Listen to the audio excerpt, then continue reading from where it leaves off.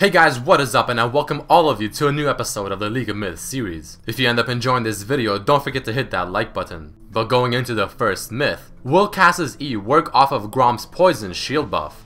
If you're unfamiliar, whenever you smite Gromp, the big frog that you see on the screen, that champion gains a shield that will poison anyone that attacks him. So Elise does have the buff, and normally Cass's E will reset its cooldown if it attacks a poison target. Now usually the poison is coming from Cassiopeia herself, and this can work with things like Singe's poison as well. So there you saw me use the E on the blue buff and the cooldown was not reset, but as the Elise comes in and starts tanking the blue buff and putting the poison on it, I am now able to use my E, and you can see the cooldown of the E is instantly refreshing. This is actually quite interesting because maybe this can make jungle Cassiopeia quite a strong pick due to the fast clear speed.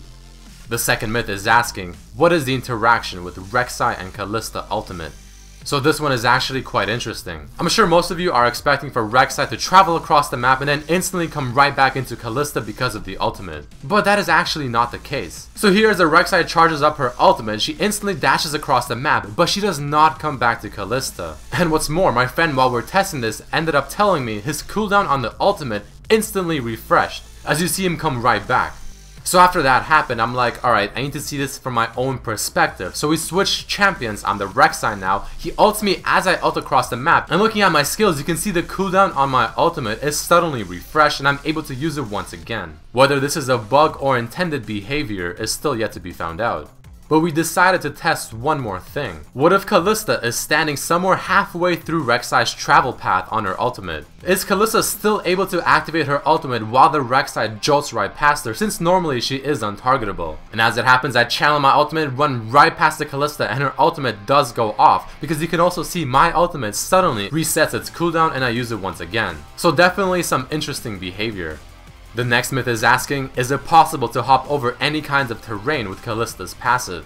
So Kalista's passive, whenever she auto attacks or uses her Q, will make her dash to a certain area, and you can choose this area by using the right click. The cool thing about it is the fact that you can go over certain walls within Summoner's Rift. Now I'm not going to be showing every single wall that you can or cannot, but this will give you a rough idea. Certain walls are just simply too thick, like this one at the Wraiths, but the very thin walls, and including the ones at Dragon and Baron, are possible, but they are quite difficult. It's really easy to mess up a lot of these, except for the really thin ones like that one right there, or this one at blue buff as well. So make sure to practice these quite a few times, especially the wall in your base. This one is super difficult.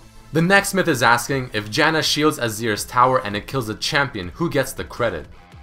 So the cool thing about Janna's shield is that on top of her being able to cast it on a tower, giving it increased HP and damage, if that turret with the shield ends up picking up a kill, Janna will get the kill credit for it, as if she did all the damage.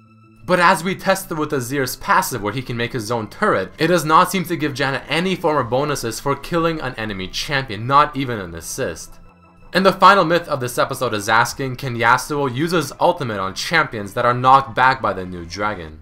The old Baron used to have his own knockup, but Yasuo was unable to use his ultimate off of Baron's knockup. And the new dragon now has its own knockback, but the cool thing is Yasuo is able to use his ultimate off of Dragon's knockback. So if you are a Yasuo player, this is something you might want to remember to set up some pretty cool plays. Alright guys, that unfortunately does mark the end of this episode of League of Myths. You can have a chance to be featured in the next episode. Just submit a myth either underneath this video, on my Twitter, or on my Facebook fan page, both Redmercy LOL. Also check out the previous episodes of this series and check out my other videos as well. But I hope you guys did enjoy it and hope to see you for the next video. Peace.